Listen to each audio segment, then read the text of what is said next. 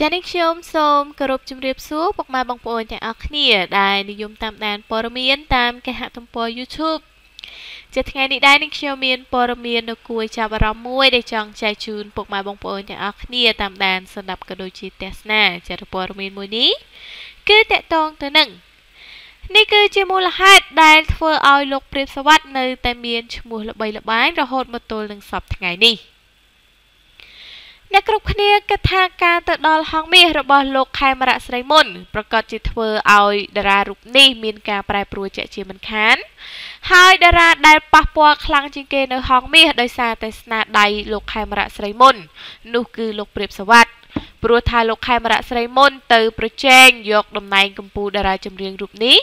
អញ្ចឹងភ្នំមួយគឺมันអាចមានខ្លាពីរបានទេប៉ុន្តែផ្ទុយពីការយកឃើញបែបនេះព្រោះលោកព្រាបសវត្ថគឺនៅតែជាតារាចម្រៀងសំខាន់របស់ហង្សមាសដដែលរយៈពេលដែលលោកខេមរៈស្រីមុនឈរជើងនៅហង្សមាសជាង1ឆ្នាំមកនេះគឺมันបានបង្កផលប៉ះពាល់ដល់ទីផ្សារចម្រៀងរបស់លោកព្រាបសវត្ថឡើយអ្វីដែលនឹកស្មានមិនដល់នោះលោកព្រាបសវត្ថគឺបានយកកូនប្រុសទាំង3របស់លោកគឺសវត្ថមនីវ៉ាន់សវត្ថមនីនាគនិងសវត្ថសេរីវុឌ្ឍឲ្យចូលច្រៀងសម្ដែងជាមួយខ្លួននៅលើឆាកតន្ត្រីថែមទៀតផងលោកសាស្ត្រាចារ្យសេងសំអានមន្ត្រីជាន់ខ្ពស់របស់ក្រសួងវប្បធម៌និងវិចិត្រសិល្បៈធ្លាប់ប្រាប់អ្នកយកព័ត៌មានយើងថាលោកព្រាបសវត្ថគឺនៅតែមានសមត្ថភាពល្អដោយពាក្យគេថាខ្ញីចាស់កាន់តែហឹលនោះគឺមិនខុសនោះទេព្រោះតែពេលនេះសម្លេងរបស់លោកព្រាបសវត្ថគឺមិនទាន់ធ្លាក់ចុះឡើយលោកសាស្ត្រាចារ្យមិនហ៊ានសន្និដ្ឋានថាលោកព្រាបសវត្ថល្បីបានប្រមាណឆ្នាំទៀតនោះទេគ្រាន់តែថាគឺអាចល្បីបានយូរឆ្នាំតទៅទៀត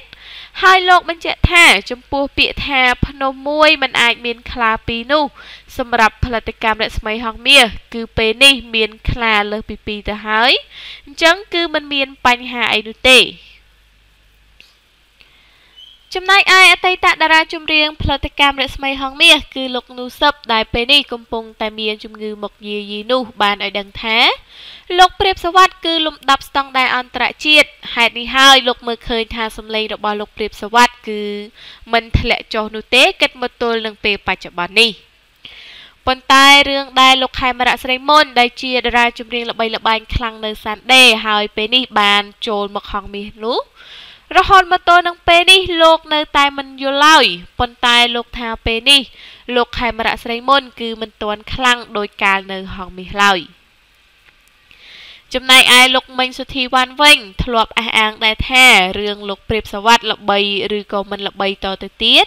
គឺវាអាស្រ័យទៅលើហង្សមាសជាអ្នកកំណត់ព្រោះថាផលិតកម្មនេះធ្លាប់ធ្វើព្យុះភ្លៀងជាច្រើនមកហើយ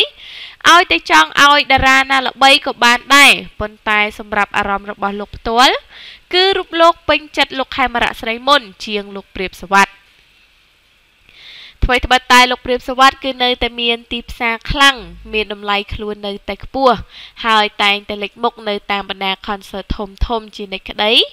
ប៉ុន្តែគេថារលកក្រោយច្រើនរលកមុនហេតុនេះហើយបើគ្មានបទថ្មីចេញមកផ្ទុះដូចជាពេលមុននោះទេ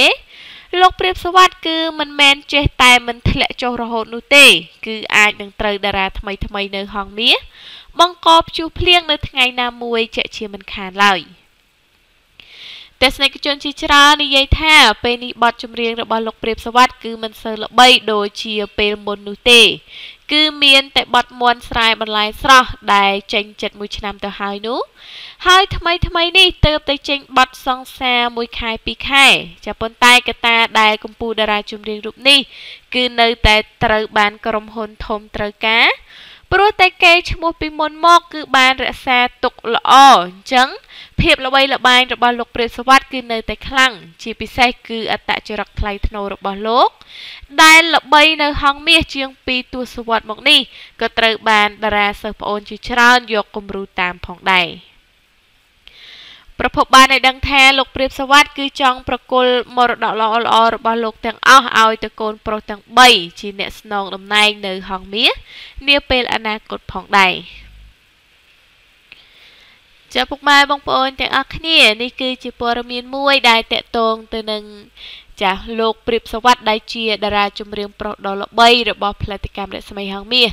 ចាឃើញថាមានកត្តាជាច្រើនដែលនាំឲ្យលោកព្រាបសវត្ថគឺនៅតែមានឈ្មោះល្បីល្បាញរហូតមកទល់នឹងពេលបច្ចុប្បន្ននេះចាគឺដោយដែលនេះខ្ញុំបានរៀបរាប់បាញ់មិញអញ្ចឹងចាឃើញថាបើទោះបីជាលោកខេមរៈស្រីមុនចង់ប្រជែងយ៉ាងណាក៏មិនអាចឈ្នះលោកព្រាបសវត្ថបានដែរចាហើយសម្រាប់ព័ត៌មានមួយនេះក៏បានដល់ទីបញ្ចប់តែប៉ុណ្ណេះហើយចានេះខ្ញុំសូមអរគុណពុកម៉ែបងប្អូនទាំងអស់គ្នាដែលបានតាមដានទស្សនាព័ត៌មានមួយនេះចាហើយនេះខ្ញុំក៏សូមនាំអារម្មណ៍ពុកម៉ែបងប្អូនទាំងអស់គ្នាទៅតាមដានទស្សនាព័ត៌មានទី2ដែលជាព័ត៌មានបន្តវិញម្ដង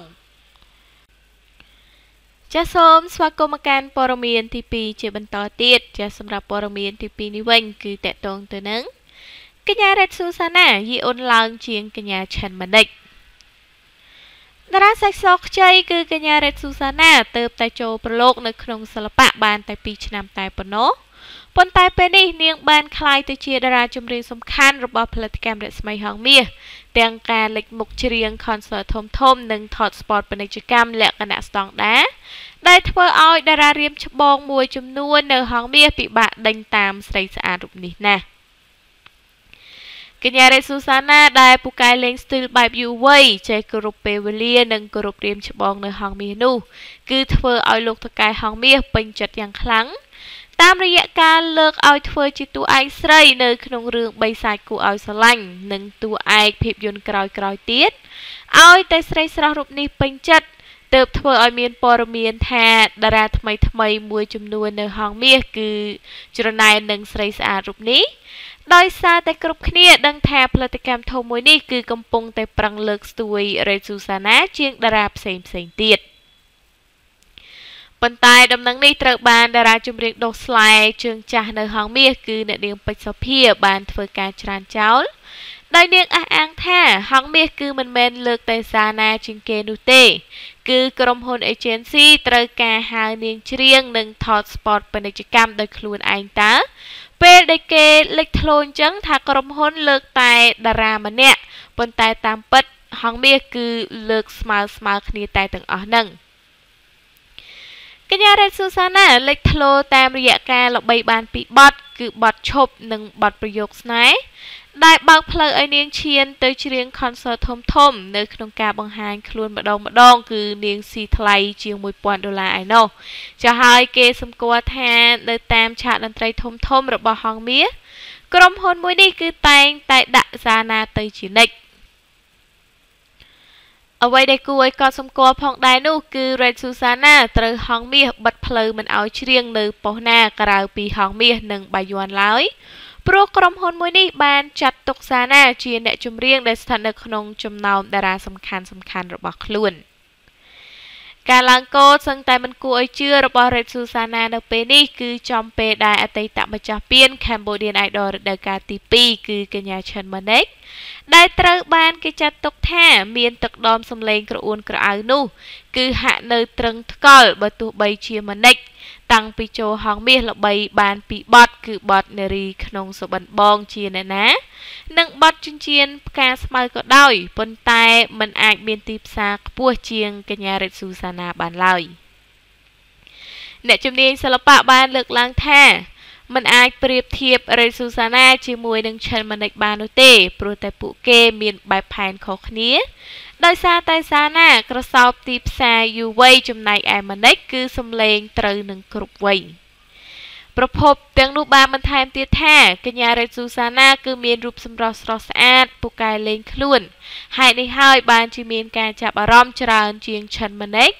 ប៉ុន្តែទឹកដមសំឡេងគឺម៉ានិកទេដែលត្រូវអ្នកស្ដាប់ចាប់ពីវ័យកណ្ដាលឡើងទៅគឺពេញចិត្តស្ដោកតែម្ដងកញ្ញារ៉េតស៊ូសាណាមិនធ្លាប់មានរឿងអាស្រូវស្នេហាឡើយតាំងពីនាងឈានជើងចូលរស្មីហងមាសក៏ដូចជាក្លាយជាតារាចម្រៀងពេញសិទ្ធិរបស់ផលិតកម្មមួយនេះមកគឺត្រូវបានឪពុកម្ដាយរបស់នាងតាមការពារជាប់ជានិច្ចតារាសាច់សខ្ចីរូបនេះត្រូវបានមន្ត្រីធំជាច្រើនជ្រួលជ្រើមស្នេហ៍ប៉ុន្តែมันអាចសាសងស្រីស្អាតថ្មិញច្រពើរូបនេះបានឡើយព្រោះថានាងមិនដែលឃ្លាតពីឪពុកម្ដាយរបស់នាងឡើយ ដែលឡែក Chen Manik វិញគឺមានគូស្នេហ៍តាំងពីមុនលើកពាន Cambodian Idol រដូវកាលទី 2 មកម្លេះប៉ុន្តែរហូតមកទល់នឹងពេលនេះគឺនាងមិនទាន់ដឹកដៃសង្សារចូលរោងការនៅឡើយទស្សនិកជននិយាយថា Chen Manik គឺនៅតែមិនព្រមអភិវឌ្ឍខ្លួនលេងក្បាច់រាំប្លែកៗដូចគេនោះទេបើទោះបីជាកាន់ពានធំនេះក៏មិនអាចធ្វើឲ្យទីផ្សារចម្រៀងមានការប្រែប្រួលច្រើនបានឡើយចាពុកម៉ែបងប្អូនទាំងអស់គ្នានេះគឺជាព័ត៌មានមួយដែលតកតងទៅនឹងតារាស្រីពីរដួងរបស់ផលិតកម្មរស្មីហងមាសគឺកញ្ញារ៉េតស៊ូសាណានិងកញ្ញា Chen Manik គឺត្រូវបានគេលើកឡើងថាបើទោះបីជាកញ្ញារ៉េតស៊ូសាណាមិនមែនជាម្ចាស់ពានដោយកញ្ញា Chen Manik ក៏ដោយប៉ុន្តែរ៉េតស៊ូសាណាគឺចាំមានទីផ្សារចម្រៀងខ្ពស់ជាងកញ្ញា Chen Manikចាហើយសម្រាប់ព័ត៌មានមួយនេះក៏បានដល់ទីបញ្ចប់តែប៉ុណ្ណេះហើយចានេះខ្ញុំសូមអរគុណពុកម៉ែបងប្អូនទាំងអស់គ្នាដែលបានតាមដានទស្សនាព័ត៌មានមួយនេះចាហើយនេះខ្ញុំក៏សូមខន្តីអភ័យទោសផងដែរបើសិនបើនេះខ្ញុំមានការអានក៏ដូចជាអត្ថាធិប្បាយនៅកន្លែងណាមួយចាមានកំហុសខុសឆ្គងដែលកើតឡើងដោយអចេតនានោះចាក៏សូមពុកម៉ែបងប្អូនទាំងអស់គ្នាមេត្តាខន្តីអភ័យទោសដល់រូបនាងខ្ញុំផងចាហើយសម្រាប់ពេលនេះដែរនេះខ្ញុំសូមអរគុណនិងសូមជម្រាបលា